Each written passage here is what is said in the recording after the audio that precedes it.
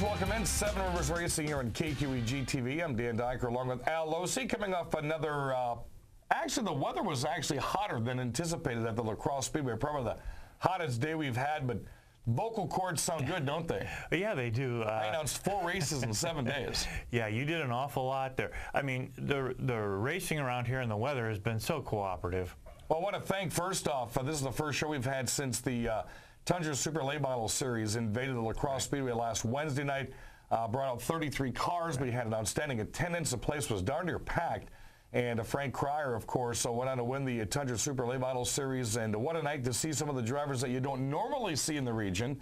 A lot of those guys, when they come back, guys and girls, when they come back here during Oktoberfest. Right.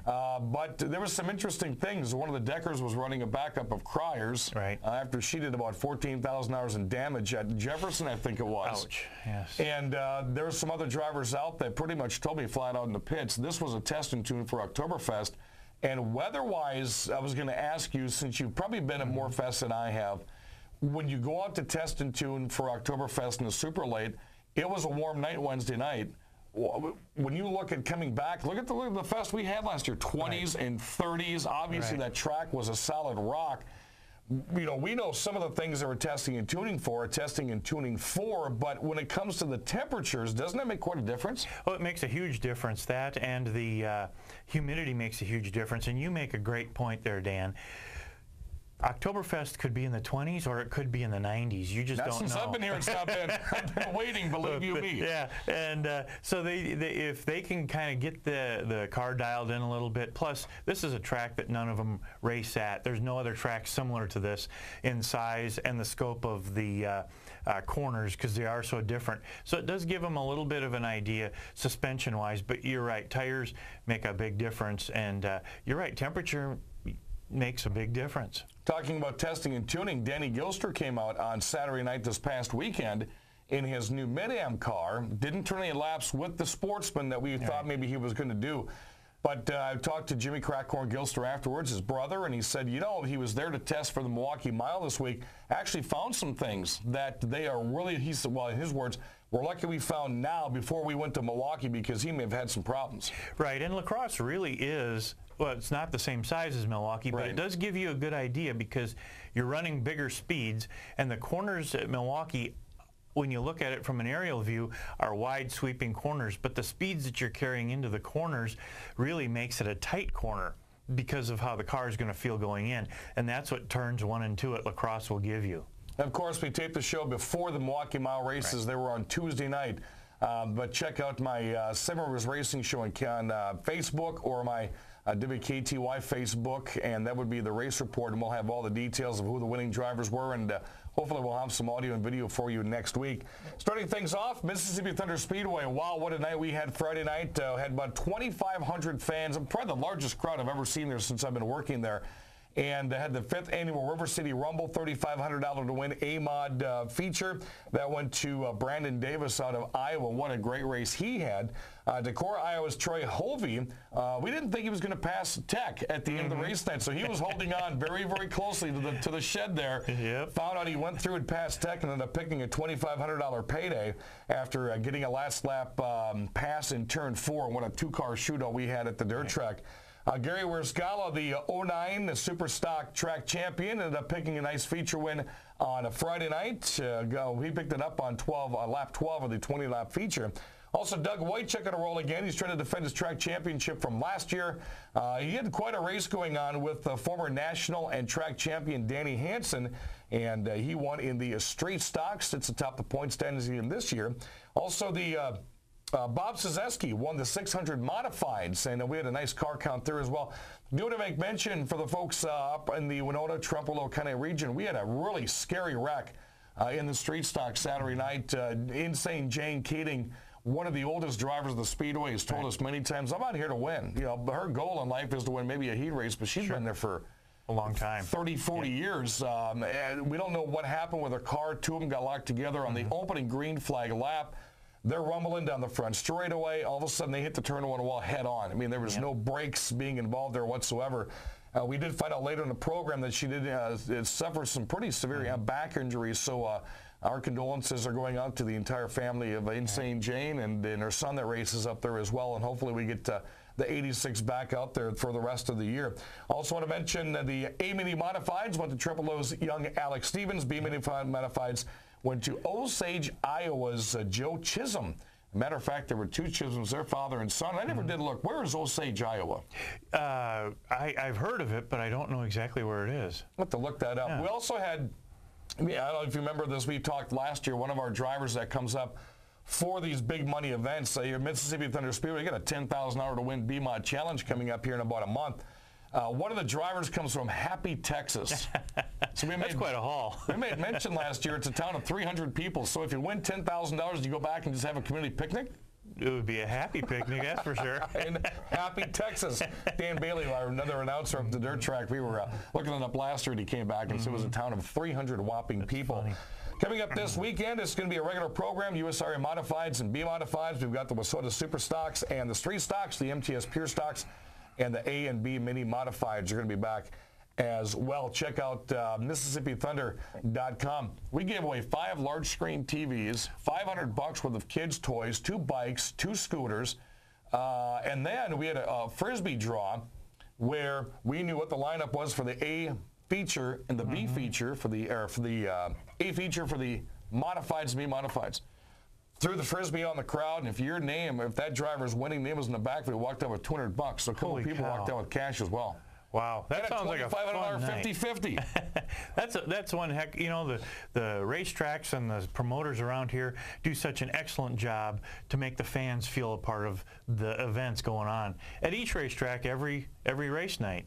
Well, that was a big night, though. We were doing it there. We were giving away. I'm surprised we just didn't give away the kitchen sink. I think we might have given some parts away to it. But what a night we had there at MississippiThunder.com. When we return, we're going to give our weekly recap on the Crosse Speedway. One of the drivers that was not in attendance on Saturday night, well, his class didn't run, but they'll be back at it this weekend. It is going to be introduced here in just a couple of moments. This is Seven Rivers Racing on KQEG TV.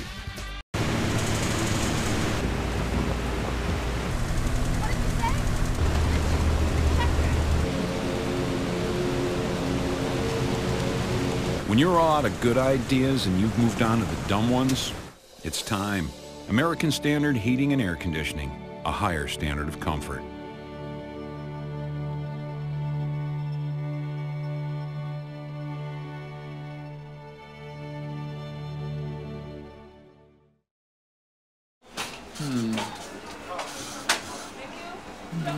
May I take your order?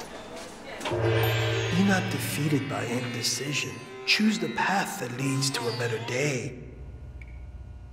Choose the way of the meal. Make it a meal with one of Cousin Sub's new pork subs, the Memphis steak or the Cubano for a limited time only. The key to happiness is sharing. Oh. Cousin Subs. Better bread, better subs, better day.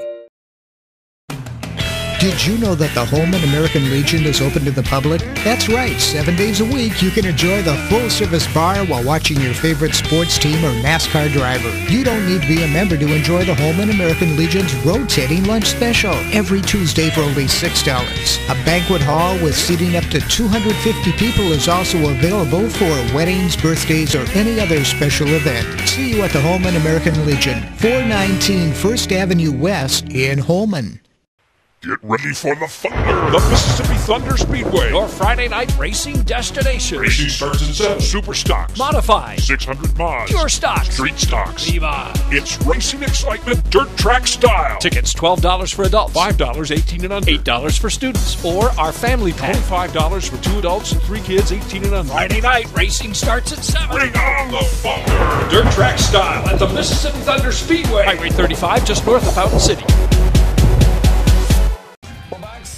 Racing, KQEG TV, I'm Dan Dyke along with Al Losi. Had a surprise visitor at the Crosse Speedway this past weekend. I really wish one of these two vehicles would have been pushing some laps at the Speedway. As you look down from the tower right there, I looked around and saw a big blaze of yellow. And first off, you've got the Paul Menard's 2011 Indy Brickyard winning car. And alongside that is the number 88 of Matt Crafton. He is the current Camping World Truck Series point leader. Matter of fact, talk about consistency. Past 9 years, he has been top 10 8 of the last 9 years in the points, and that was kind of cool. Those were totally set up. I mean, it looked as though someone could have hopped in and actually drove one of those cars on the track. Yeah, I'm wondering if they were bringing them around or maybe taking them up to the Menards headquarters up in Eau Claire and decided to just stop on in and put them out here because the driver of the truck may have wanted some free tickets to La Crosse. But that That's is a nice trade. Yeah, that is really sharp having those cars.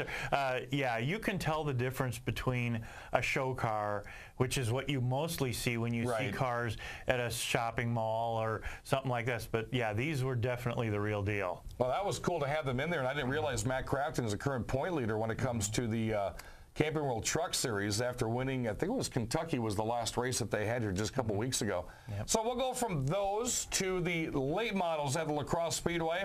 A nice car count out there and some great racing on a Saturday night, especially for Brad Powell. You and I have talked about what it takes to get clean air, what the definition is. Right. Brad Powell had such a big lead that you could have cut the clean air in half and he still would have won this thing. So the second place car had some clean air too. Oh, yeah. His brother Ryan does such a great job of setting his car up and a lot of the other cars, especially in the sportsman division. And Ryan is probably up there as one of the top crew members setting a car up. And Brad just knows how to drive the car.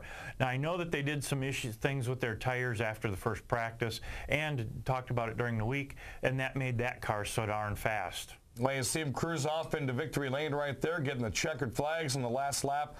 Steve Carlson took second, Cole Howell in third, Jay Herbst fourth, Mike Carlson rounded out the top 5.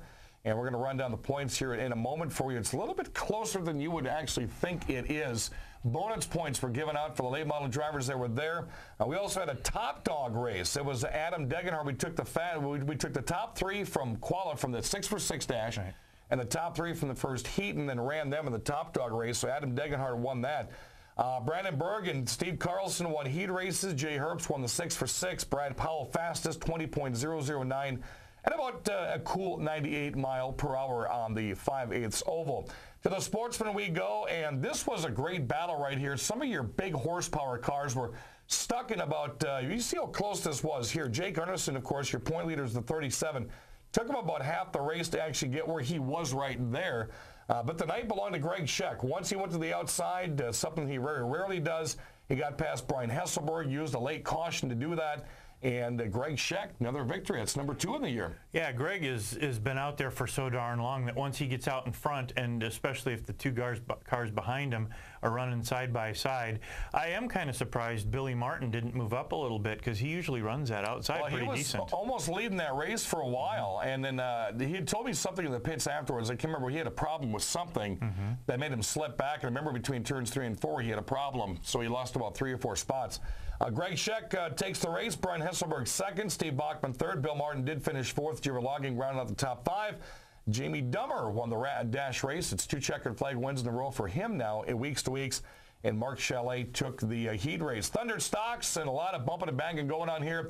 Again, it was a more in victory lane, but this time it wasn't Adam. They had to dig him out of the mud in the infield, and the winner to this race went to brother Andy. Yeah, they're just so good in this division. They like to dominate this division. The number of cars, we need to do something to get some more cars out there. Well, I'd like to really see that. And again, you're going to watch. Adam actually had to start in the back when they pulled his car out. He did finish. He did what was 2 laps down. But the way it was looking, how he was running, he was really chomping at the bit to get back up front there. Jordan Meyer second, Josh England third, Brad Worth in 4th, Jesse Vian rounded up the top 5.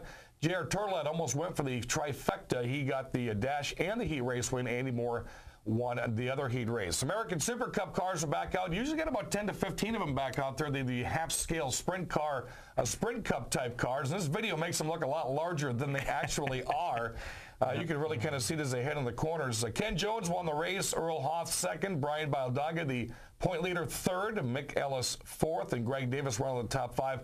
Earl Hoff was your fast time car. Believe it or not, I could get into one of those. One of their drivers is 6'9". Yeah, I was just thinking that it probably comes up to your ankle. These things look almost, they're probably closer to the size of a remote control car than they are to a race car. Full roll cage, full suspension. They could top out at 100 mile per hour on the on some of the bigger tracks. It really glad to have them back again. They took a lot of pictures with drivers in the pits. Looking at the points, Steve Carlson has a 72-point lead over Jay Herbst. Cole Howland is actually 102 back. A couple of bad nights for Steve, and Cole could find himself battling Jay for a track championship. Grand National Sportsman Greg Scheck and Steve Bachman came into the night last week, tied for second. Now Greg Scheck is eating into Jake Arneson's lead. He's down by 25, 41 back for Steve Bachman. Thunder Stocks, you're going to see this go all the way to Oktoberfest. Adam Moore leads, 2 points back as Jason Bolster and Jordan Myers. Hornets, Jake Bemis has a 5-point lead over Kim Strom, 6 over Jeff Thompson, 9 over Jeff Stumlin, and 10 over Kevin Turner. That's going to go down to Oktoberfest as well. Jared Logging has a 3-point lead over Tom Lethe, and the Outlaws 9 points better than Cole Schulze. And coming up at La Crosse Speedway this weekend, late model sportsman Thunder Stocks. The Hornets are back, figure 8 races back, and pre-race kids rides. Another big novelty event at the La Crosse Speedway this weekend was the Thunderstock Tag Team event. I'm glad that we have videos on the front straight and turn 2 because you'll be able to see why, right? There was one of them. Your eventual winner team was kind of knocked out because, well, they didn't tag each other. Oh, boy. This looks like just so much fun. I really wish I was out there Saturday night to watch this. This in itself looks like an incredibly fun novelty event. Well, you start off with one lap. You got to go up in turn 1, tag your teammate. You got to hit him in the bumper. Make physical contact, Adam and Andy Moore. Not the ghost tap, but you're going to see here in a moment, and that happened twice in a row. They did run a nice race. They've got 2 of the strongest cars out there. Where's the tap? No, just missed it there. The crowd knew it, and I knew it. Track knew it. So they got knocked out, and the winners were Josh Inglet and his teammate Mark Chalet. But this is a really cool race. I like to see this. Obviously you don't want to mess up a late model, but I'd sure like to see the late models try that. Too bad there wasn't some kind of a baton that could be passed like they do in track and field and do that. But that would be kind of fun to see that kind of speed going on out there. Well, that ties the novelty points. You can check those out at lacrossespeedway.com. And again, that was a really cool novelty race we had right there. And believe it or not, you see how bright it was at the racetrack. The sun was still out. We could have probably got out of there if you erase maybe a couple of the minor cautions. We could have been out there by almost 9:30. Wow. Saturday night. That program was just running and running and running. Chuck's doing a nice job of really getting them in and keeping the action on the track this year. One of the drivers that wasn't there that's going to be pulling double duty this weekend as we bring out the Hornets and the figure 8 race, which has really gotten cool. Yes. Number 3 is coming up. We're going to bring him on the next segment. That will be the number 90 coming out of Toma, and that would be Matt Moore. And first question we're going to ask him is that paint job. Where did it come from? Because I think it's kind of cool. We'll be right back with more in Seven Rivers Racing. Did you know that the Holman American Legion is open to the public? That's right, 7 days a week you can enjoy the full-service bar while watching your favorite sports team or NASCAR driver. You don't need to be a member to enjoy the Holman American Legion's rotating lunch special every Tuesday for only $6. A banquet hall with seating up to 250 people is also available for weddings, birthdays, or any other special event. See you at the Holman American Legion, 419 First Avenue West in Holman. Get ready for the Thunder, the Mississippi Thunder Speedway. Your Friday night racing destination. Racing starts at 7. Super stocks. Modified. 600 mods. Pure stocks. Street stocks. Levi. It's racing excitement, dirt track style. Tickets $12 for adults. $5 18 and under. $8 for students. Or our family pack. $25 for 2 adults and 3 kids 18 and under. Friday night racing starts at 7. Bring on the Thunder. Dirt track style at the Mississippi Thunder Speedway. Highway 35 just north of Fountain City.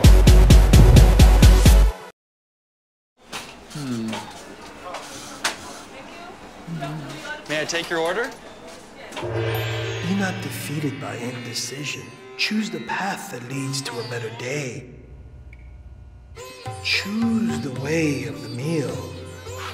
Make it a meal with one of Cousin Sub's new pork subs, the Memphis steak, or the Cubano for a limited time only. The key to happiness is sharing. Oh. Cousin Subs. Better bread, better subs, better day. We're back, Seven Rivers Racing, KQEG TV. Again, we need to put it together a reel of what goes on when we're not on the camera right here, because that can be very interesting. I was waiting for our guest to make spittoon sounds there in the background.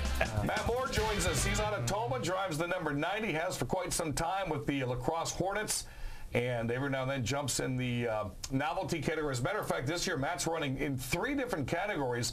Currently running 21st in points in Hornets, but we're going to explain why he is lower than pretty much normal this year. 6th in figure 8 points. Matt actually has a chance to win that figure 8 championship, and he's also running 19th in novelty. Good to have you finally in the program. Hey, thank you. Nice to be with you guys. First off, I've had a lot of people ask me, where did that paint scheme come? You went from the red blazing candy apple look last year to this orange diamond plate thing, which I don't think is a bad thing. I like it. Where did it come from? That actually came by mistake. I went down to United Auto Parts and was looking for paint for the car, and he told me look at the shelf in the back. Anything there is free. So I grabbed a gallon of orange and a gallon of gray and a quart of orange and put it together, and I thought it turned out okay. I don't know how much you paid attention to it, because you guys are at the opposite end. No, but we love watching the races, It's an interesting, and I like interesting, like you guys this year. I mean, I told you flat out a couple years ago, I didn't like your paint scheme. He didn't change it because of me, but you guys have a very slick, smooth-looking scheme when you come out of 4. He's got the same thing on the action track quarter mile that you notice what it is coming out of 4. And you also have a car that's unlike other Hornet cars at the Speedway. Yeah, it's a 2002 Ford Focus. It's the only one out there. I'm surprised there hasn't been a couple of copies out there. Usually that happens when one guy's fast. Yeah. So, I mean, usually, I should have actually done my homework here and see how many Hondas are in the Hornets, because I would say it's got to be at least 3/4, if not maybe a tad bit less. How do you choose what you want to run? I'm just a die-hard Ford person, so it's always got to be a Ford. I'm not going to drive it in the Hornet division. Do you think the probes are starting to make an inroads there? Yeah, the probes are pretty good at cars. I had one of them a few years ago, and of course Bornitz, he's always pretty fast. Oh yeah, I always say if it's a Bornitz, he's in a probe. He even has a sticker that says something, you just got probed or something like that in the back of his cars this year.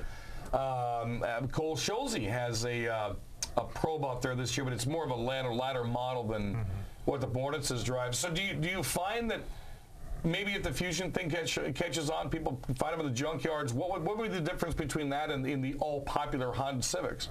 I don't know. They're just basically, you just got to find a twin cam, and the car's got a good second gear, and you usually do okay. I mean, there should be lots of Focuses out there because they're pretty popular. I mean, you'd think they'd be pretty easy to find. Now, you started the year out 21st in points, and then people watch this and go, wow, Matt Moore is 21st in points. But it's not what it looks like on paper. No, not at all. And on the first night, I piled her up in the heat race and didn't get to race the feature. Second night, I put it back together, came out, and I blew my engine in the heat race, so I missed that feature too. So how many features have you made this year? I've only made 2, and I've won both of them. Which is awfully odd, because usually, I mean, everybody in the area knows that there are certain names that are synonymous with the Hornet class. I mean, if you look at the Thunder stocks, it's the Moores. If you look at the late models, it would be the Noodlemans and the Carlsons. You know, I mean, Sportsman's all up in the air this year. Yeah, or the Gilsters, the Bolsters, the Schermerhorns, you know, not to knock anybody else. But, definitely. You know, Moore is one of those that, along with the Kim Stroms and the Kevin Turners of the Hornet class. You know, we were talking about the point standing here. Does it surprise you that there are 5 drivers within 10 points of each other that'll probably stay like this till Oktoberfest? No, that's the way Hornets usually are. Every year I remember, except for last year, it was pretty tight and pretty close and came down to the last night. The track does a good job, though, too, of in the rules of mixing it up to give everybody a chance to be up front. They have, what, an inversion, point inversion or something? Why don't you explain that? They line you up by points. You know, the point leaders are in the second feature, which is a faster feature, and then you know, the guys that are further down are in the first feature. And they separate us all in heat races.